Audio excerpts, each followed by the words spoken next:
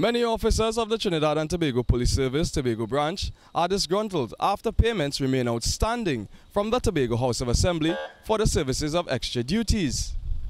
Officers have refused to go on camera, but are in high hopes that the situation will be resolved. Requesting their identities remain anonymous to avoid any victimization, officers detailed for events under the management of the Tobago House of Assembly stated payments have been long overdue. According to information reaching Channel 5 News, the procedure to obtain services for extra duties of police officers usually follows payment via a court process and assessment before officers are detailed for duty. However, sources revealed the police service opts to accommodate THA activities as they serve as an arm of the state. Sources are claiming this arrangement has been abused as officers are expected to lay their lives on the line in their duties to protect and serve. According to them, this is highly inconsiderate as police officers have families to maintain and bills to pay. Sources also accused the authorities of the THA of querying the assessments of police strength detailed for their events in attempts to limit events expenditure.